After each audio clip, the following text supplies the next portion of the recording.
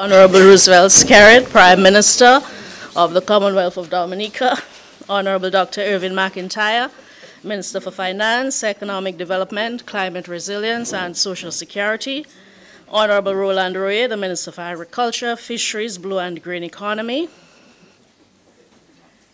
Honorable Julian Defoe, the Minister of State in the Ministry of Agriculture, Honorable Lakia Joseph, Parliamentary Secretary in the Ministry of Agriculture, other government ministers, the Financial Secretary, Ms. Denise Edwards, Mr. Ryan Ansam, Permanent Secretary in the Ministry of Agriculture, other permanent secretaries, senior officials of the Ministry of Agriculture, including Mr. Ricky Brumant, Director of Agriculture, as well as Mr. Kevin Stevenson, Manager of the PIU, staff of the PIU, other senior officials of the Ministry of Agriculture, representatives of Regional Contractors, Inc., Mr. Paul, and members of the media. Good morning, everyone.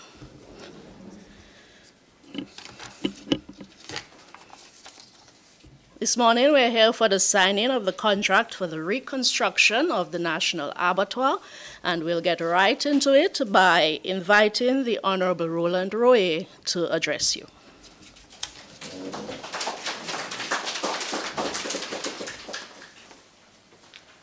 Good morning. Thank you, Mrs. Smith. First, let me acknowledge the presence of the Prime Minister, Honorable Roosevelt Skerrit, Honorable Irvin McIntyre, Minister for Finance, other cabinet colleagues, the Financial Secretary, Ms. Denise Edwards, the PS of Agriculture, Mr. Ryan Ansam, staff of the Ministry of Agriculture, and staff of the PIU, media. Good morning. It's with great pleasure I stand before you to provide brief remarks at this small but significant ceremony. The contract signing for the reconstruction of the National Abattoir. Over the past years, the Ministry of Agriculture has been working tirelessly to transform the agri-food system by investing in the expansion of production and the construction of key agricultural infrastructure in an effort to enhance the livelihoods of farmers and farm families and to increase agricultural contribution to GDP. When I refer to the agri-food system, I speak to the entire value chain, which encompasses the primary production of food, aggregation or consolidation, post-service handling, transportation, processing, distribution, marketing, disposal, and consumption. The National Abattoir is a key component of the value chain, which aligns with government's broader vision to reduce the importation of meat and meat products while encouraging the consumption of wholesome, locally produced products. As we commonly say, let's eat what we grow.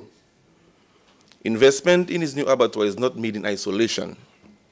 The government has targeted investment along the livestock value chain to ensure that the necessary ecosystem is created to enable the sustainable development of the livestock sector.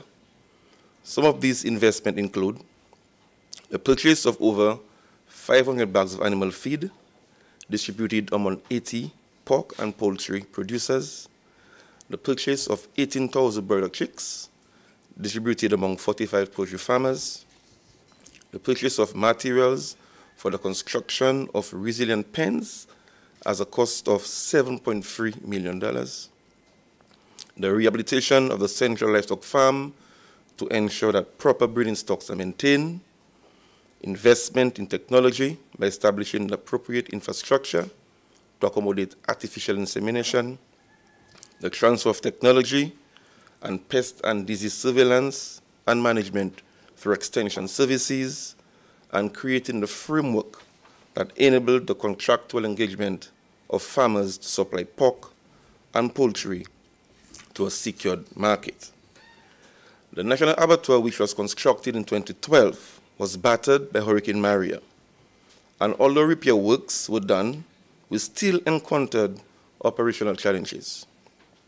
Several assessments were conducted, and it was recommended that the total construction of the poultry slaughterhouse and the rehabilitation of the pork slaughterhouse would be more cost-effective than the frequent repair works.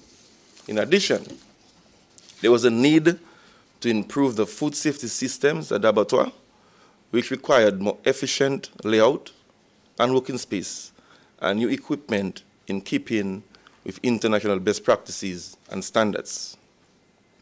Currently, the activities at the abattoir are suspended to facilitate pre-construction works and the planned construction. The workers at the abattoir are reassigned to other activities within the ministry, and special arrangements are being finalized with the owner of a private abattoir to purchase the birds from farmers who would normally produce for the national abattoir.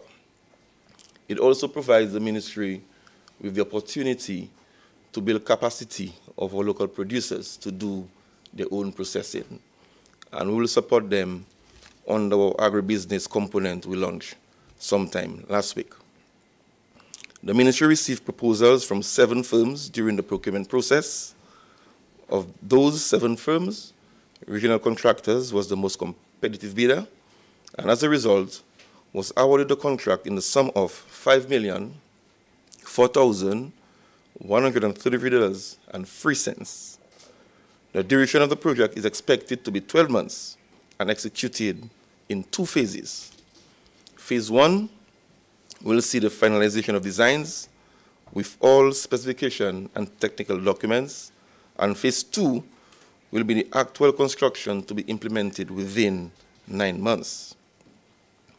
The reconstruction project encompasses the construction of the poultry slaughterhouse and the restoration of the pig slaughterhouse with new lines and equipment, as well as the rehabilitation of the main abattoir building. The works will also include the construction of new perimeter fencing and the rehabilitation of the water system. Significant emphasis will be placed on climate resilience, sustainable and renewable energy, wastewater treatment, and cost effectiveness, both in design and construction phases. Additional resources of $1.4 million was secured through the Emergency Agricultural Livelihood and Climate Resilience Project for the procurement of a backup generator, water treatment plant, refrigerated transport and freezers, incinerators, and other specialized equipment. So in fact, the total rehabilitation costs for the National Abattoir is approximately $6.4 million. Upon completion, the abattoir will have the capacity to process 4,000 birds and 50 pigs per day. Ladies and gentlemen, this is just a fragment of the investment that are currently being made in the agricultural sector. Within the next few weeks, you will see the commissioning of the $11 million Agricultural Science Complex, which houses the Tissue Lab at 1 Mile Portsmouth. Soon, you will also see the commissioning of the new water system at Grand Savannah, Salisbury, which will benefit 63 farmers at a cost of over $500,000. And by the end of this week, contractors will be invited to provide proposals for works on 3 out of the 9 fish lining sites, which we have targeted for rehabilitation, while we prepare designs and costing for the remaining 6 sites. In closing, I would like to urge the contractors to execute this project with urgency, as there are many farmers whose livelihoods are dependent on the services of the abattoir. I would like to take this opportunity to thank all the farmers who have been providing chicken and pigs to the abattoir for their patience and understanding as we go through the stage of rehabilitation and improvement.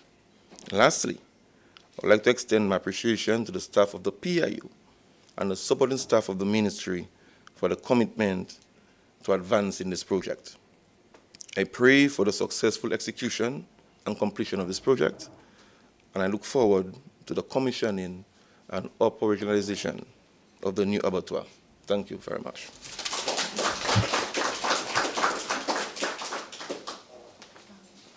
Minister, I think you took the protocols.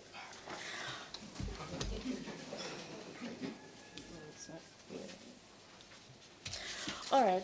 Thanks to Honorable Royer for the overview provided, as well as the background of the project, and certainly for the expected benefits of the reconstruction of the abattoir. At this point, I invite Honorable Dr. Irvin McIntyre, the Minister for Finance, Economic Development, Climate Resilience, and Social Security, to address you.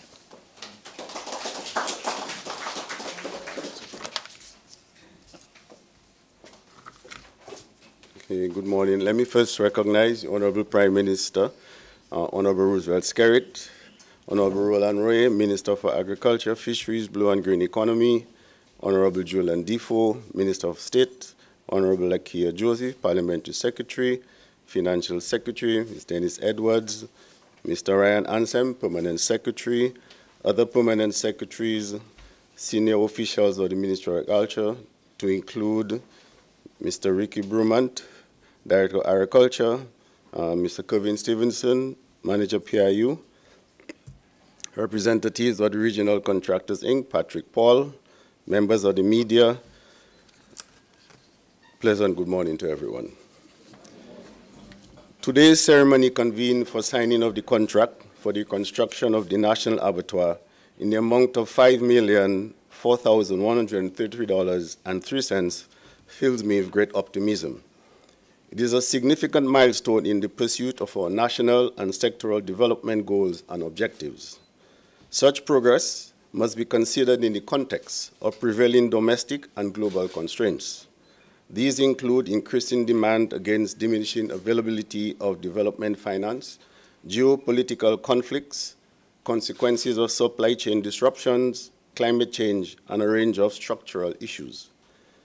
It is for these reasons and more that the theme adopted for the 2023-2024 national budget is resetting to ensure judicious use of government resources. Currently, the theme of the agricultural sector is resetting agriculture to contribute $700 million to the national GDP by 2030. This signing ceremony today is but an incremental step towards the realization of this goal. I must bring to your attention that the financing requirements of the Dominica Climate Resilience and Recovery Plan 2030 is estimated at $7 to $8 billion. Therefore, we are very pleased that the reconstruction of the National Abattoir at a cost of EC $5 million, along with $1.4 million allocations for new equipment for that abattoir, could be justified under the World Bank Contingency Emergency Response Component, Livelihoods and Climate Resilience Project. 7 firms indicated expressions of interest in the reconstruction of the abattoir. 3 of them met the deadline for submission. I congratulate Regional Construction, Inc., who emerged successful bidder. Moving forward, I would like to outline the context and associated constraints to be addressed if we are to be successful in achieving our policy and strategic objectives. One of the 10 critical high-impact initiatives outlined in the Climate Resilience and Recovery Plan, that's the CRRP, is establishing Dominica as a global center for agricultural excellence. It is projected that this initiative will transform the country into a model for best practice regionally and internationally, working across value chains from farmers to end users.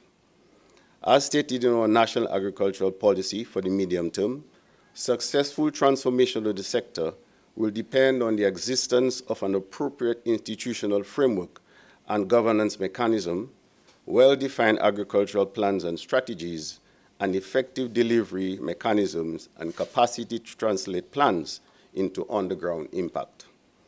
The expected vision emerging from such a transformation is an agricultural sector which is resilient, diversified, market-driven, competitive, and contributes to an environmentally sustainable, prosperous, healthy, food-secure nation. Government is mobilizing resources from a range of sources, including government resources, donor funding, which includes technical and bilateral cooperation, the private sector and civil society, to fully finance the agricultural policy. Government's capital investment in agriculture, fisheries, and the blue economy for this fiscal year is estimated at $47.5 million. We are projecting that at least another $265 million will be spent, God's willing, in the medium term. We are all aware of the adverse impacts of the sector by a number of events during the last 2 decades, including extreme weather events and events such as COVID-19 and the vagaries of global market conditions. Notwithstanding, the sector's contribution to gross domestic product in the 2022 fiscal year was $274 million, and preliminary estimates suggest growth of 4.5% in 2023. The goal of $700 million contribution by the sector of the gross domestic product is not insurmountable. As a government, we will continue to make the significant investments in the sector to achieve this goal. My role includes finding the necessary financing resources to invest in the sector, as well as monitoring our progress to achieving these goals. Achieving these goals is critical to this government's ultimate goal of maintaining above-average growth and sustainable development for Dominica. We are building a resilient Dominica. We are building a dynamic Dominica. We are building a prosperous Dominica. Let us all work together to achieve this. I thank you. Thank you, Honorable McIntyre, for your insight into government's overarching agriculture policy and the investments being made to help us reach our goal of $700 million to GDP by 2030. The Honorable Prime Minister Roosevelt Skerrit is with us, and he will now address you. Please welcome the Prime Minister. Thank you. Thank you very much. Let me recognize the Minister for Finance, Honorable Dr. McIntyre, and of course the Minister for Agriculture, Honorable Roland Ray, my cabinet colleagues present, and the staff of the Ministry of Agriculture, and particularly the Acting Permanent Secretary, Mr. Anselm, and the Director of Agriculture, Mr. Brumant, and the Financial Secretary. Everybody, good morning. I'm very happy to be here. I had opted not to speak, but I was instructed by the Minister of Agriculture I must speak, and so I like to follow instructions. But I'm very happy to be here to witness yet another major intervention in our efforts to bolster agricultural production in Dominica and to assure us of our food security and our ability to reduce on our food import bill and ensure that we provide fresh meats to our population. This is a major investment of $5 million in terms of construction and another $1.4 million in terms of additional equipment for the abattoir. So we're talking about $6.4 million. And oftentimes, we hear people say that nothing is done in agriculture. And the unfortunate thing is that, Minister, is that sometimes the entire Ministry of Agriculture remains quiet and silent on this, and they don't give the facts to the people. So that narrative of nothing happening in agriculture permeates the society. But the reality is agriculture has received and continues to receive major injection of funds. $7.3 million was used to procure materials for persons in the poultry and pork subsector. $7.3 million of grants. And we're not even talking about fisheries. Fisheries is a separate entity all to itself. We're talking about agriculture on the land, not in the aquaculture and marine agriculture. So this is just investments on land in Dominica. And these are just a few components of the various interventions that we've made in agriculture. And so all of this is an effort. First of all, the government recognizes the importance of agriculture. Yes, we're moving heavily into the service industry. Yes, we're moving heavily into tourism. Yes, we're moving heavily into the development and expansion of the small business sector in Dominica. But agriculture for us remains the center of our efforts towards transforming Dominica. And I believe more people we can bring into Dominica. This is why the investments we're making in tourism, the investments we're making in the infrastructure, for example, the construction of International Airport, all of these things are going to benefit the consumers. Because when you take, for example, avocados, we can no longer expect to permeate or to take advantage of the markets of the avocados by still selling on the boats. We have to get this airlifted so that we reduce on ripening and wastage. So there are huge potentials there in terms of the connectivities and the connections between agriculture and infrastructure we're investing in and tourism. And of course, the abattoir can only be successful. And I believe that if we, with these new investments and of course strengthening the management structure at the abattoir and even maybe getting, we've been asking for private sector to manage it because I don't believe government should be managing anything. That's a more private sector. Our role as government is to facilitate the investments. So we're putting those investments in place, hoping that a private sector person can come forward and take advantage of an opportunity. Because you can make money with this abattoir. Because Dominicans eat a lot of pork, and Dominicans eat a lot of chicken. And we import chicken from other parts of the world. And the reality is, what we get, it'll take 6-7 months before it gets to us. And sometimes, usually, we in the small islands get the lower grade chicken. But when you buy a chicken parts from the abattoir, you're guaranteed that you'll get the top quality chicken, fresh. So in terms of slaughtering and getting onto your plate, talking about a few days. And so one can appreciate the impact on one's health in Dominica. And of course, we know what we are feeding the chickens with. We know how much antibiotics we give them. So we have control and knowledge of all of these elements. And so it's important for us to recognize the importance of the investments in the abattoir. But for the abattoir to be successful, we, the consumers of Dominica, have to procure the meats.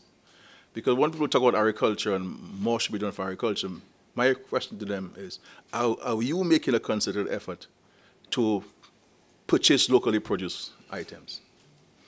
If we go to the supermarkets and demand locally produced items, then we will see them stock up on the shelves. And so it is matter for us now in Dominica to consume what we grow so that we can build capacity. Because every time we buy a pound of chicken that's imported from Brazil or elsewhere in the United States, these are jobs we're exporting. And it's a foreign exchange that we are allowing to leave the country. And if we allow too much of a foreign exchange to leave our country, because in Dominica we have zero foreign exchange restrictions. Other countries in the Caribbean, if you're to repatriate $500 US, you have to get an approval from the Ministry of Finance of those countries, because they want to ensure that they don't have a challenge to their central banks. But so it's important for us to understand that as consumers, Dominicans, we have to consume more of what we grow. From a broader agricultural standpoint, I want to say that we have to continue expanding the tree crop sector in Dominica. It is too crucial, and this is where you're going to get people who do not have the time to deal with the daily presence on the farms are going to get involved in. And we talk about coconuts, we talk about avocados, we talk about cocoa, we talk about coffee, citrus. We have to ensure that we're able to resuscitate these tree crops to the extent that we should. Obviously, we were dramatically affected by the storms and the hurricanes, but we have to get back to this investment, because there are monies to be made in this. And of course, we have to continue to promote diversification. Not diversification from, but diversification including, because it's important for the farmer. There's no way a farmer is going to survive if you're only planting dashing. Dashing will take 7-8 months. Well, what's going to happen to you between in the 7-8 months?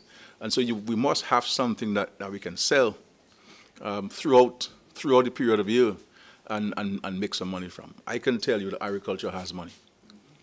And if I go into agriculture as I should, commercially, I can tell you I'll make money in agriculture, because there is money to make in agriculture. And what I do, Ricky, Roman, is that I plant outside of what people call the season.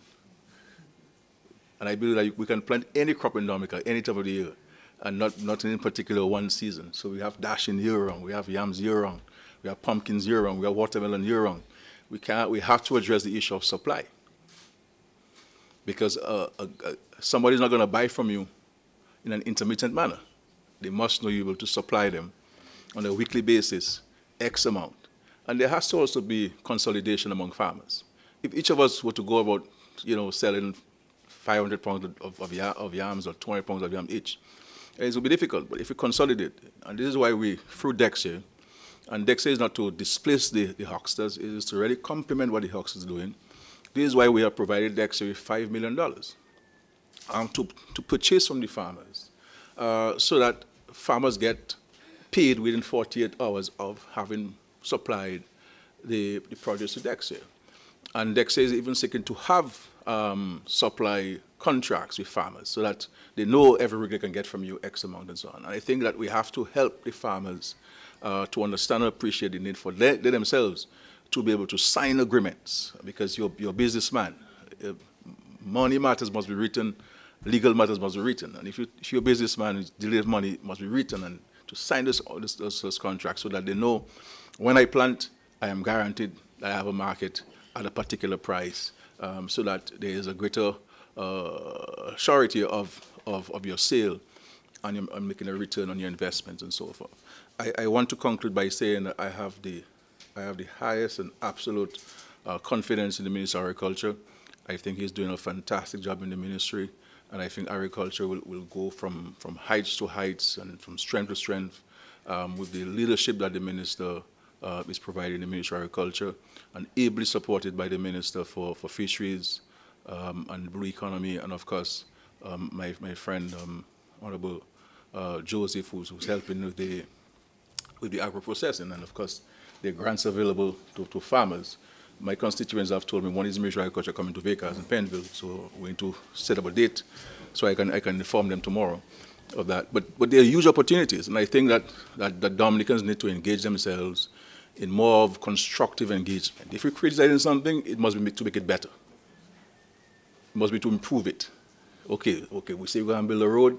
The road is 12 feet, well, squared, but I think the road should be 13 feet, But to say that we don't need the road, or we don't need those investments, it makes no sense. We're not helping children to understand life and to grow up in a sense of hope and confidence in themselves and their society and their future. And so it's important for us to speak positive over things. Let us talk about the positive things that are happening. Let us speak about the things that are not happening, that should be happening, and how it should happen. And let us speak about the things that are happening that could be done differently. But for us to criticize something that's happening, so we're building 6 schools, we criticize 6 schools. We're building an international airport that has eluded us for our entire existence, and we criticize an international airport. Okay, well, okay, the international airport is 2,850 meters long. But you don't think that's too long? You think it should be 2,500? I mean, do we need 2,850 because, the other countries in the Caribbean, theirs is 2.5, why did you have to do the 2.8? Do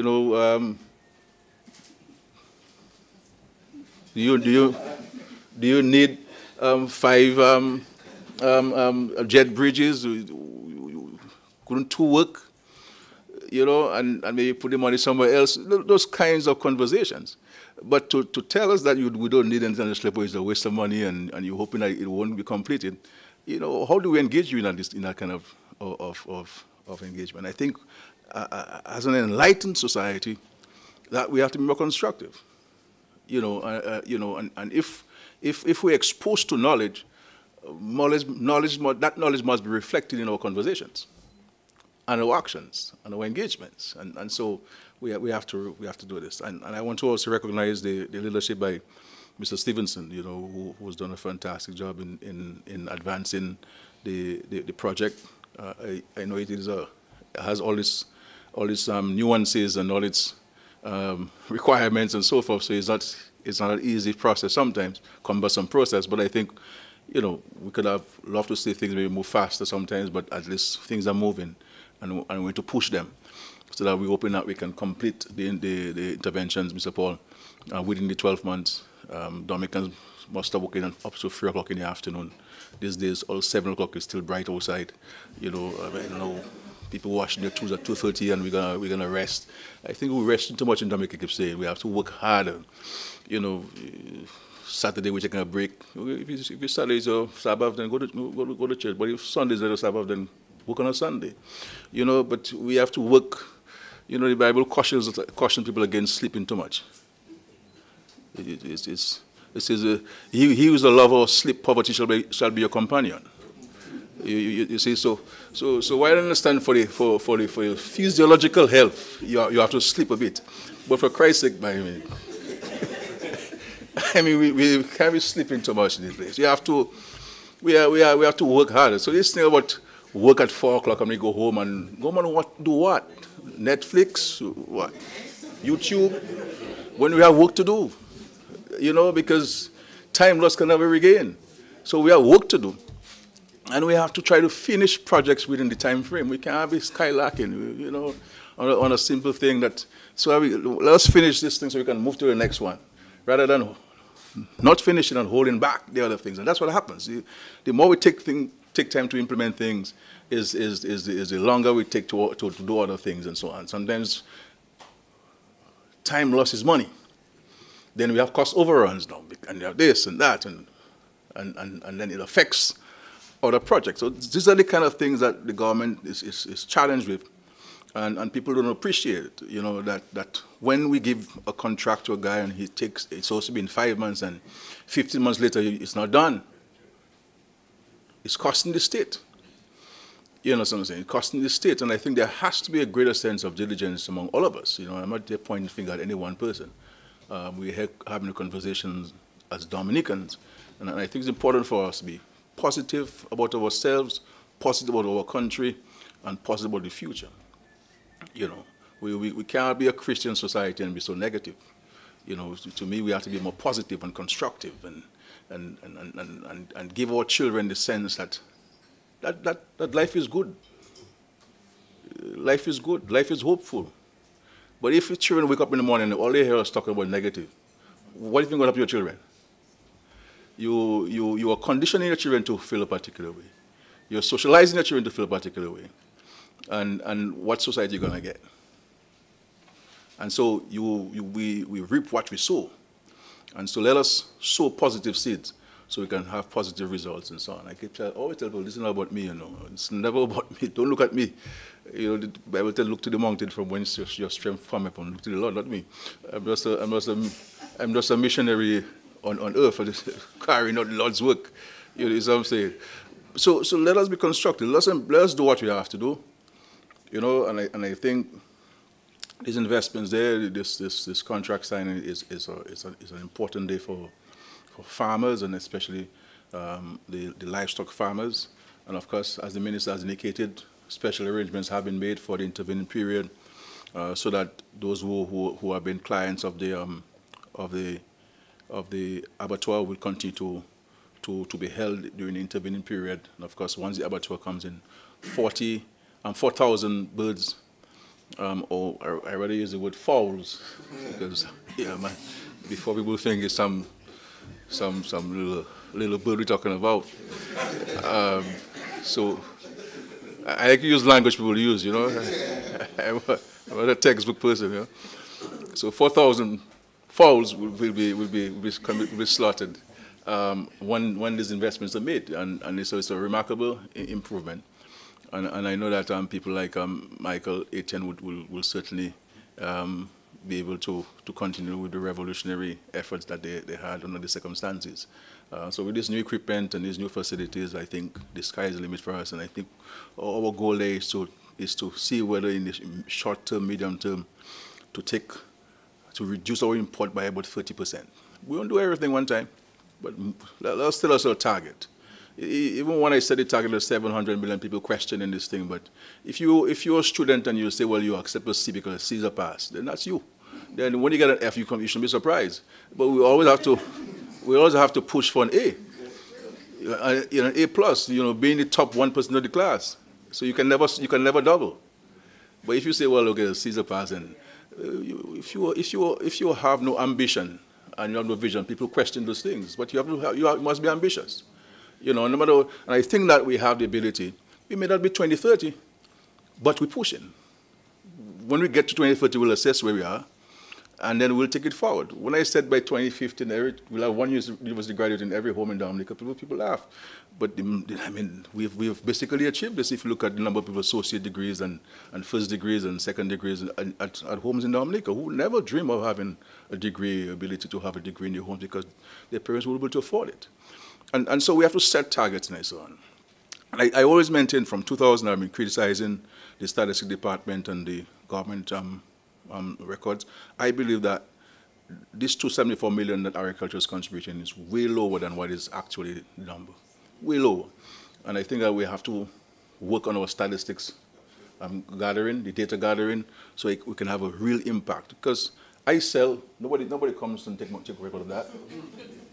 You see what I'm saying? So there are many of us like that who sell from time to time, and no records are taken and so on. How do we collate these records, and how do we put them there and so forth? So it's way more. And of course, the hucksters never tell us what exactly they do because they don't want to know their business, and so forth. So it is way higher now. I believe that it might be very well be about 374 rather than 274. In terms of, I mean, people do agro-processing. They put in a suitcase to go Guadeloupe and St. Thomas. It is not recorded as exports. It's recorded as personal luggage. But that person comes back home with 3,000-4,000 euros, 3,000-4,000 US dollars. It's not captured as foreign exchange earned through agro-processing. So you have all of those issues there, and then the hucksters come back from St. Martin with his cash. Yes, he may be declared at the customs and so on, and comes from Guadeloupe with his cash, but it's not recorded as money from huckstering. So the contribution to agriculture is way more than 275. And the size of the economy in Dominica is way more than what is being recorded because we're under-reporting agriculture, and agro-processing not even captured in this, really. The whole number of cottage industries across Dominica. So really you have to work on this so that we can have a true picture of the contribution of agriculture. You know, I said I was going to speak, but if you allow me to speak about agriculture, I could speak for a very long time because intrinsically, I believe agriculture and the need for us to grow food and to supply ourselves. We must always ensure that this government and successive governments place agriculture at the center of the nation's development because food security is crucial to the survival of any country.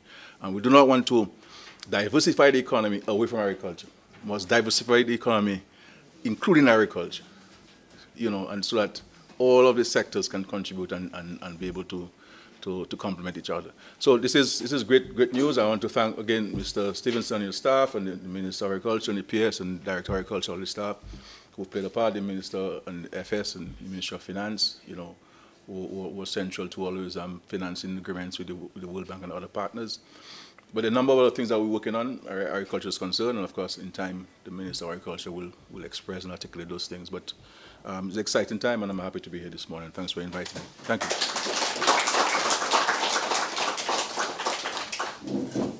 Thank you, Honorable Prime Minister. We certainly hear your passion about the sector and its place within our economic development. And of course, we note your admonition to become more productive members of our society. At this point, I'd like to invite Mr. Patrick Paul of Regional Contractors, Inc. to join us at the front. He will sign the contract with the Permanent Secretary in the Ministry of Agriculture, Mr. Ryan Ansam. You could just start.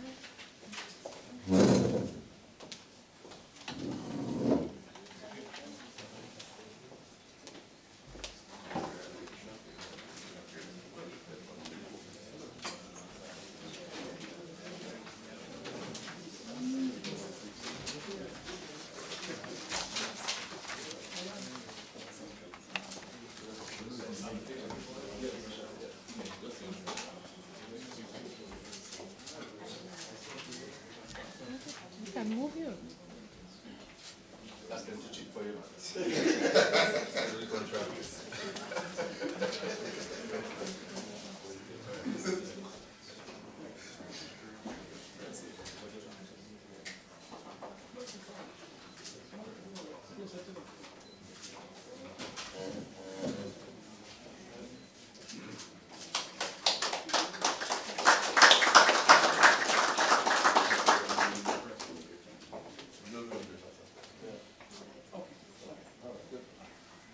All right. Thank you, gentlemen. It's left to me now to say a general thank you to the members of our head table, those who addressed us, as well as those of you who took time to attend the contract signing ceremony. Mr. Paul, thank you for being here, and we wish you every success with the execution of the project. To the members of the media, thank you so much for coming. Good morning, everyone. Have a wonderful week.